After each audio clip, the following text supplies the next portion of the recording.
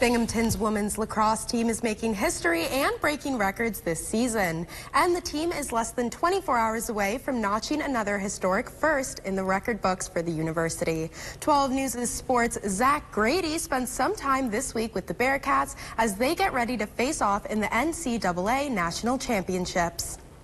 May 5th, 2024 was a day of many firsts for the Binghamton Bearcats women's lacrosse team. The morning began in New York's capital, defeating SUNY rival UAlbany for the first time in program history.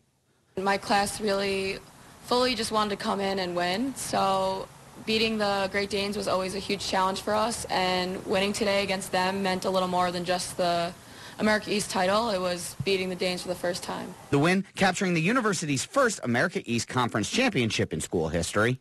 We're very excited just to be here and, keep going, keep playing another day, especially as a senior. Just getting another game is good, and we want to keep playing as long as we can.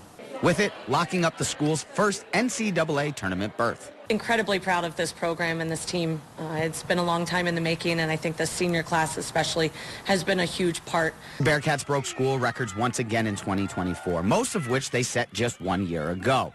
The 12 wins is the most in school history, as well as the most consecutive wins, 8, which the team could extend to 9 with a win in the first round of the NCAA tournament Friday against Yale. We've been in high-pressure situations. We're used to it, but we know that if we play our game, we can come out on top. We can beat any team. It doesn't matter what team we're facing, just playing our game, sticking to what we know. The 2024 Bearcats team includes 7 all-conference selections. Senior midfielder Kristen Scheidel, junior attacker Olivia Muscolino, and junior defender Angelina Suau receiving first-team honors. It's definitely unreal. I coach a lot of little kids back at home, so having been one of those girls one day and looking up to seeing how far that I've come and how far that a lot of my friends have come, having played lacrosse for so many years, it's really unbelievable, and it's probably one of the biggest things that I've been able to accomplish here.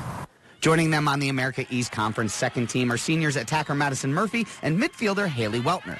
Our offense works, and it's not just 7 threats on the field or even 2.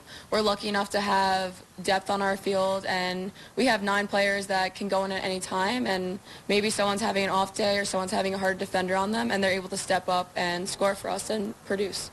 Freshman Emma Bloshme and Mia Forte were also both named to the AE All-Rookie team. Bloshme led the Bearcats with 4 goals in the America East Championship win over the Danes. The Bearcats now head to New Haven, home of the 6th overall ranked and the team's first-round opponent, Yale Bulldogs. We know that we have to rise to the occasion. We're playing with the best of the best, but fortunately for us, we've had some challenges and overcome them over the course of the season, so I think we're ready for this next one. The energy and excitement is really fueling us. Taking that and putting it into our workout on the field, I think we know what we're doing. We can do it. We just got to do it. The Bearcats and Bulldogs face off Friday at 1 p.m. Zach Grady, 12 Sports, Broome County.